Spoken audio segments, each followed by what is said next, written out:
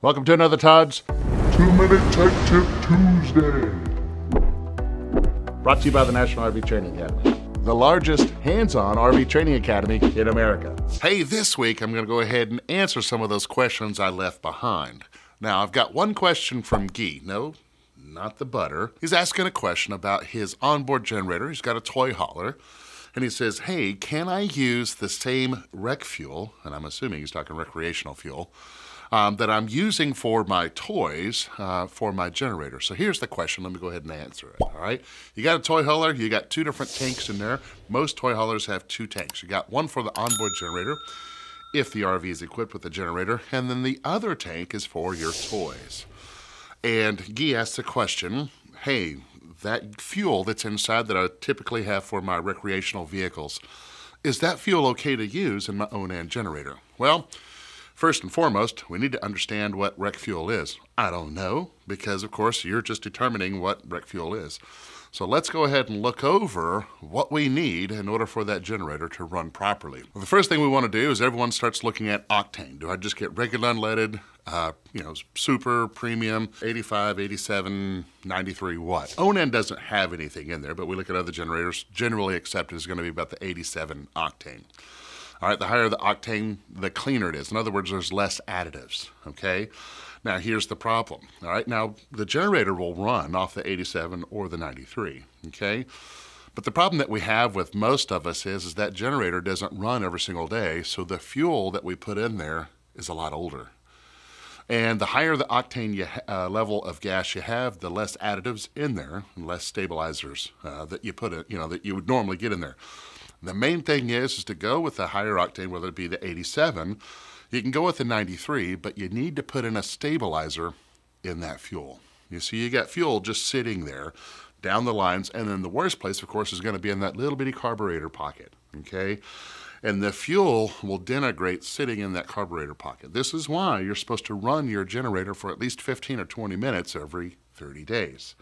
You want to try and cycle that fuel through there and keep from that fuel degrading inside the carburetor. When it comes to the level of fuel or the type of fuel, what I'm going to recommend first and foremost, if you can get the non-ethanol gasoline, that's what you'd really want to put in there to preserve the length and lifespan of your generator. But if you do, you got no other choice, the 10%, but what you want to do is make sure that you treat that fuel. Now, you can get something like Stable, you can get something like Seafoam. There's other stabilizers, additives that can actually help the condition of that gasoline, keep it from denigrating, and that's what you want.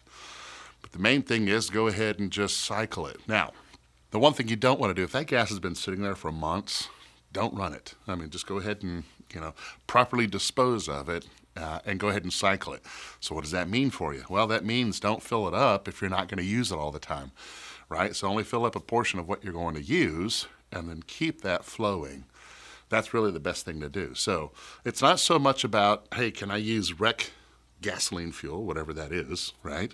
It's what are you doing to keep that gasoline that you're putting into your tanks fresh and keep it from breaking down. So this is where we're having some type of stabilizer, some type of conditioner that you want to put in there.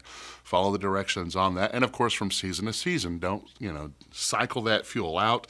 Don't run that through. And then of course, run that generator 15, 20 minutes every 20, 30 days, somewhere around there to keep that fuel, you want to keep that fuel moving and keep it from denigrating inside the carburetor.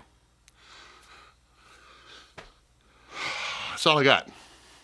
There's your tech tip. All right, before you get to the bloopers, which is why you're here in the first place, the RV industry needs thousands of RV technicians and inspectors, and now is the perfect time to do that.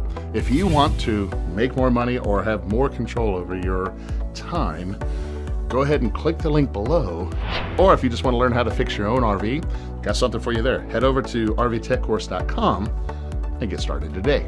Now for the reason that you're out there in the video, roll the bloopers. You're gonna press the rec button?